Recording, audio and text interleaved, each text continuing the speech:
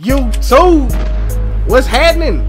It's your boy Get 'em G's803 and I'm back.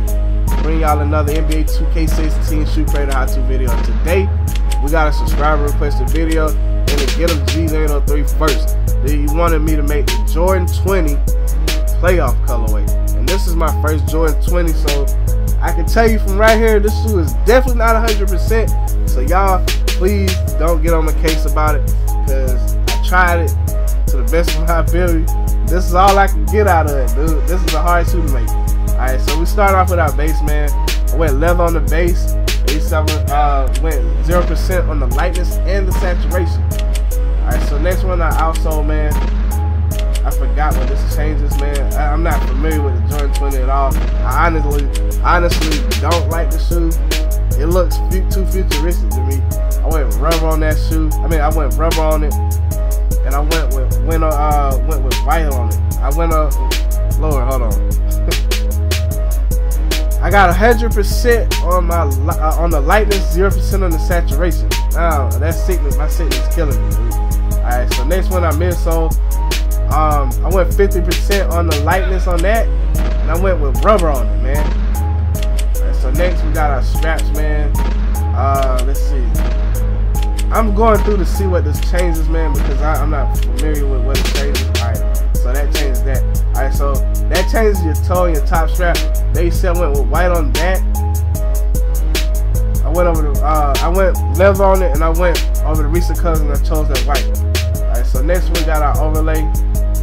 And I saw that change. So the overlay, man, you got like a bandana design on it. So I don't think you can get that on here. So I went rubber on that.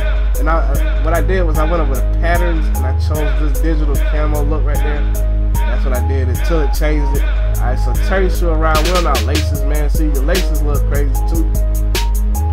Laces look crazy too. See, look, they look futuristic too. I went rubber on that. I went over the recent colors and I chose that black. Alright, so next one, our tongue, man. They said I went leather on the tongue, recent colors, and I chose that black. Alright, so next one, our liner, man. There you see I went fabric on that, and the same thing with lining as the strap. As the strap. It has that bandana design in it, so I went over the patterns and I chose that gray digital camo. Again, y'all, this shoe is not 100%, man, and I wish I could have got it at 100%, but this is my first time making a Jordan 20. So this right here is supposed to be black, man. That the back part of the shoe is supposed to be black, but if you change that to black, the whole top part changes to black. So I just made it white, and the lines and the jump man is black. But yeah, that's how I did it, man. Went over recent colors and I chose that black. So again, y'all, this shoe is not 100%. And my man, if you like this shoe, I know you probably won't, but if you did, I'm glad I could help you out. I did the best I could. This is not 100% shoe. And hey, if anybody has anything they want to request, or my man, if you need another shoe, let me know. I gladly make it for you.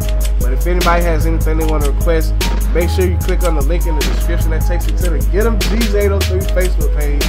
That's the easiest and about to be the only way to get in contact with me for shoes, man, because it's easy for me to keep up with everything there. Click on that link, like the Get 'em G's803 Facebook page, and I try to make whatever you ask to the best of my ability.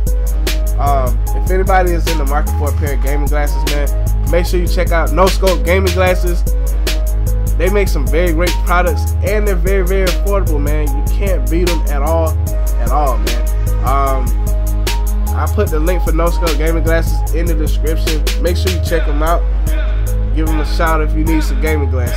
That's all I got for you guys today. So until next time, you two, stay scheming.